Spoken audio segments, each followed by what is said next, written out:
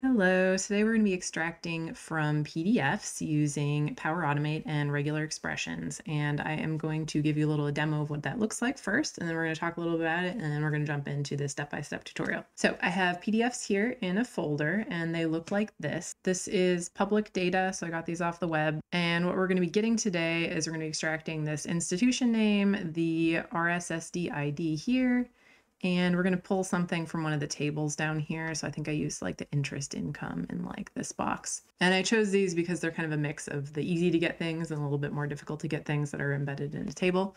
So let me show you what the flow looks like. I'm going to start this and it'll probably pop up on my other monitor. I'll have to move it, but so I'm going to run my flow.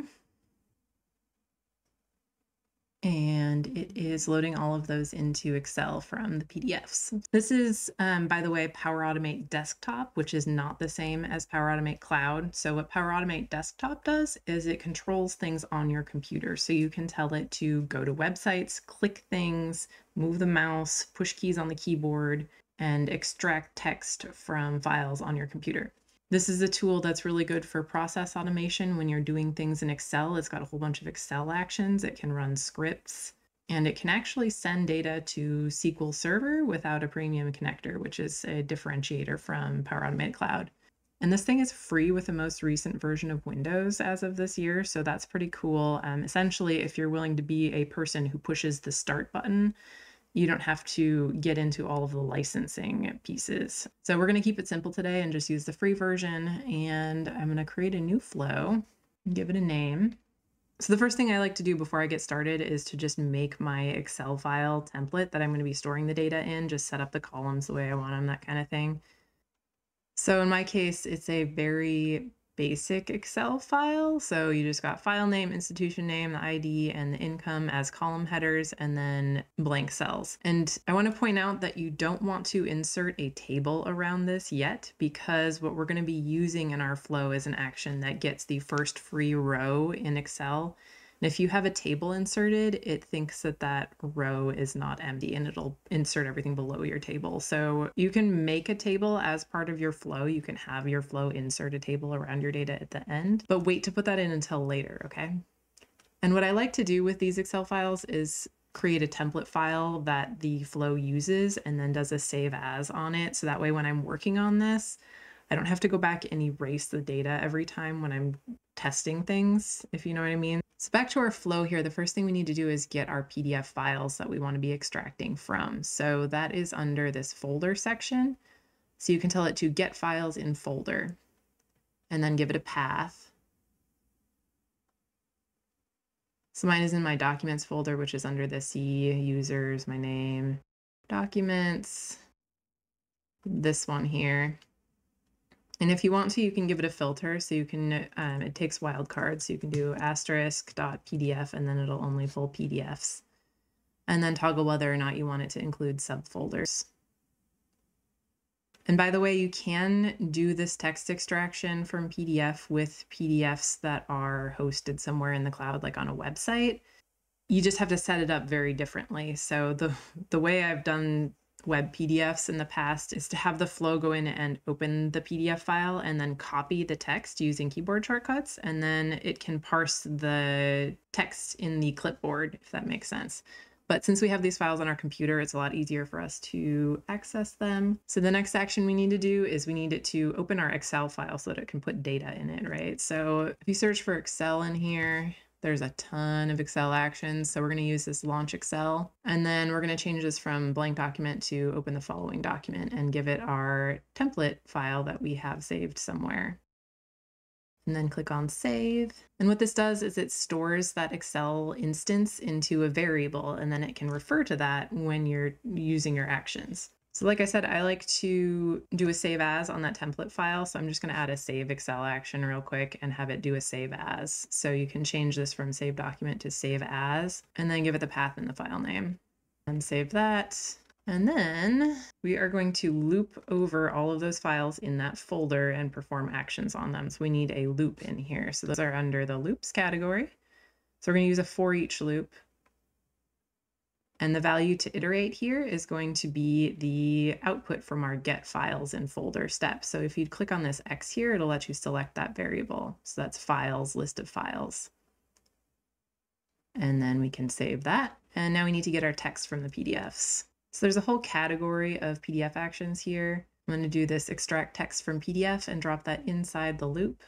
And for the file, this is going to be really easy because we're looping over those files, right? So we can just, from our variable, go and select the current item. So that's the current item that we are on in our for each loop. And then it's going to take that text and put that text into a variable here. So next we need to parse that text. So we need to look for the specific things we're trying to extract, because this extract text from PDF is going to get all of the text in the PDF. And then what I like to do here is save and run this so that we can see the extracted text, because that's going to be how we decide what text it should be looking for to extract what we want. So since we've got a for each loop here, I'm going to click on this white space next to the word end and see how it added that red dot. That red dot is a break. So it's going to stop that action in the for each loop so that it doesn't keep going, because I just want to see one of them, right? I don't want it to loop through everything right now. So I'm going to run this and make sure that you've got your Excel files closed, because if they're still open, it's going to error out when it tries to open the Excel file that's already open. Just keep that in mind. And the flow variables over here, if you expand this out, you can see where our extracted text is. The ellipses menu next to it, if I click on that and then click on view, it gives me the text that was parsed. And we can expand this so you can actually read it. So you can see the institution name is right after the words institution name. So what we can do is make an expression that looks for these words and gets whatever is after that in the same line. So I'm going to close this, and we need to stop our flow. So it stopped at this break here, but we need to click on stop in order to start editing this again. It won't let you edit it when it's running. So I'm going to search for the word parse in here to get parse text as an action. So we're going to parse the text that we extracted. And for the text to parse, I'm going to give it our variable of the text that came out of the PDF. And for the text to find, we have this option of is regular expression, and we can turn that on. So what this does is it lets us write an expression for the text to be looking for. And I'm going to give you the ones that I use that are super common. So typically you're looking for a particular word and whatever text comes after that word. And what we can do with that is we can refine it once we get it to split off the parts that we don't want. So for our text to find, we're going to look for the words institution name. And our regular expression is going to be a parentheses, period, plus sign, close parentheses. So what this is going to do is it's going to look for this text. It's going to store that and whatever comes after it on the line. And if you need to get text that is on the next line down from text, which sometimes will happen in PDFs, what you want to do instead is add \r\n, and that is the code for a new line character. But ours is on the same line, so I'm going to leave that there.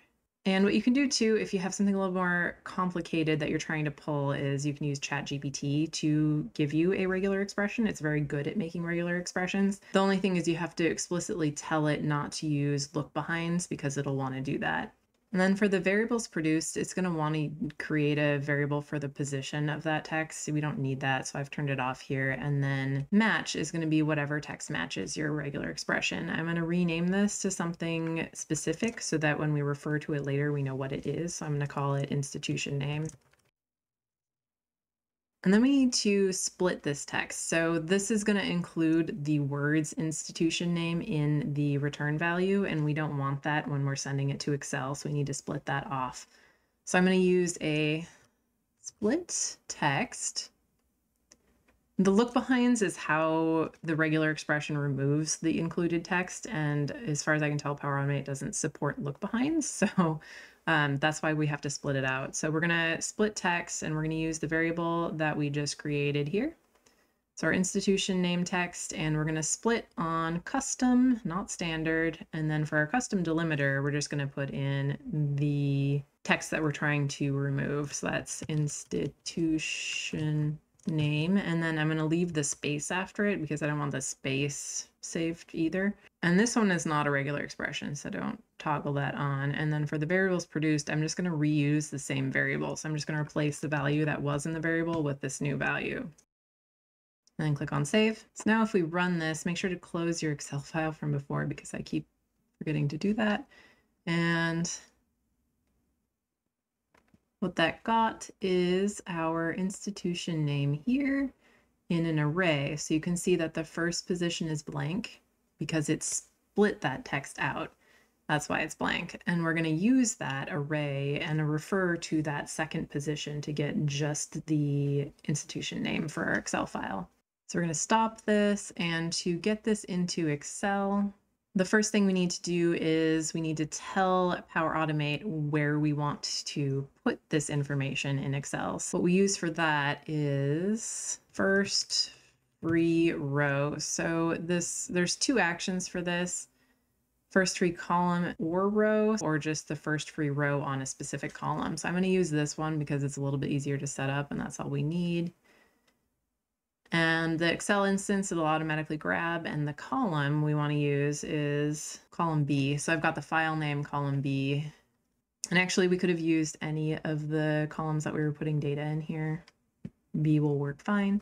And it saves that to a variable. So we're going to use that to refer to when we're adding the data to Excel. So we've told Power Automate where our first free row is for it to put the information. Now we need to tell it to put the data there. So we're going to tell it to Excel actions, write to Excel worksheet. So the value to write, if you recall from my template, the first column there was for the file name. So I'm going to do that first. So the file name, if you recall, is the thing that we're looping over. So it's the current item. And for the column, that was column A that we were writing the path to. And the row is going to be that first free row variable that we just created in the step above. That one. And we're going to do the same thing for our institution name. So the value to write, if we select our institution name variable here, this has the split values in an array. So it's got two positions. So what we need to do is tell it which position to look in. So just put your cursor right before the percentage sign and do a square bracket and then give it the position number we're looking for, which is the second position. But because this is computer speak, the second position is actually number 1 and the first position is number 0. So we want to tell it number 1 and then close the bracket. So this is the second position in the array. And then for the column, this was column B. And for the row, we're going to give it that first free row again. All right, so let's test this out. It has a tendency to open Excel behind this window. If that bothers you, you can tell it to focus window and bring it to the front. So we've got our file path here and our institution names. That's good. We still need these two here. So let's do those next.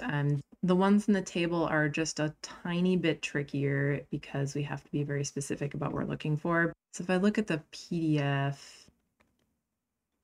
the interest income was right here, which looks like it's close to this text. But I just want to double check our parse text and make sure. So I'm going to copy this particular value that we're looking for. So I'm going to go to the extracted PDF text, and actually so it's next to impossible to find things in here. So I'm going to put this in a text file so that I can use a search on that particular value.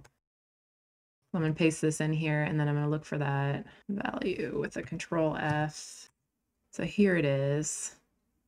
So you can see this one has some extra bits after it on the line. So what we want to do here is change our regular expression a little bit. So let me show you how to do that back in here.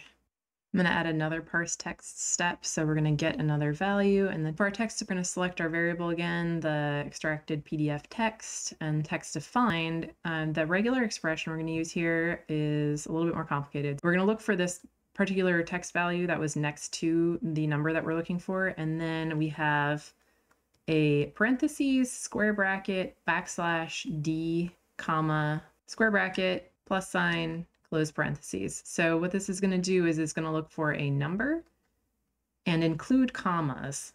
after that text. And the thing with the commas is that commas are technically text. They're not numbers, so you have to tell it to get both. Otherwise, it's going to stop at the comma. And we need to turn this regular expression on. First occurrence only is fine. And then for our variables, I'm going to turn off position and change this to tourist income. Save. And we need to do the same thing we did before with the splitting the text. So by the way, you can copy and paste these things with Control-C, Control-V on your keyboard. It's marginally faster. I don't, because you still have to update everything when you change it, but I'm just going to fast forward through this next part.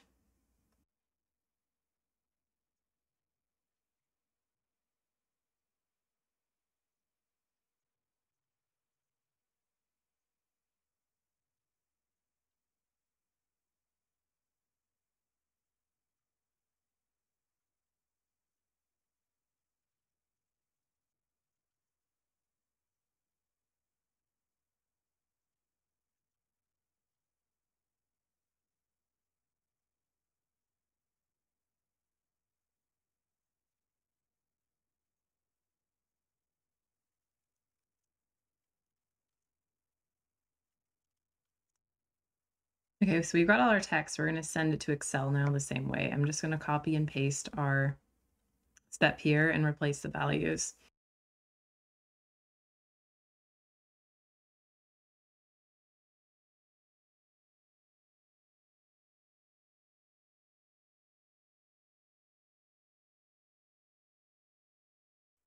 All right, so let's try running this.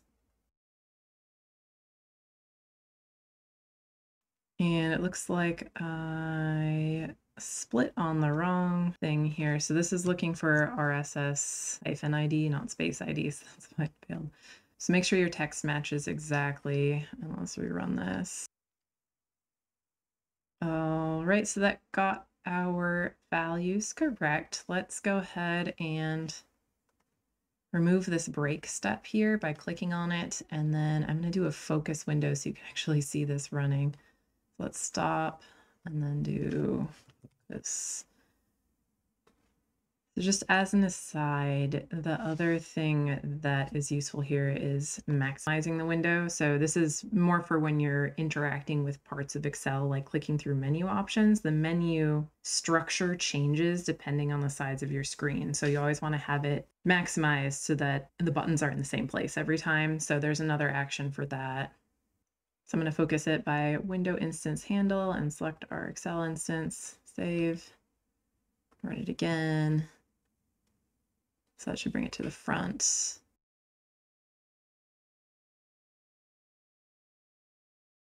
you can see it's pretty fast. The thing that'll make it even faster is running it without the editor open, because when the editor is open, it seems to take more time to visually go through the steps versus running it from the launcher menu. So the last thing we need to do is save and close our Excel file in our flow. So let's do that. So we have two options here. You can either just use the save Excel option, or you can close Excel and then save it as you close. Save it down here. All right, so we are done. Make sure to save as you're working on this. I don't think it auto saves. The other thing to do with this file when you're done is you could email it. So there's Outlook actions in Power Automate Desktop. You could upload to SharePoint, although that's going to be a premium trigger as far as licensing goes. Anytime you're going from on-premise to cloud, you trigger the licensing fees. So I hope this was useful to you. I'm planning on doing another video on how to do web scraping, so how to get data out of websites in the future. So keep an eye out for that, and I hope you have a great day.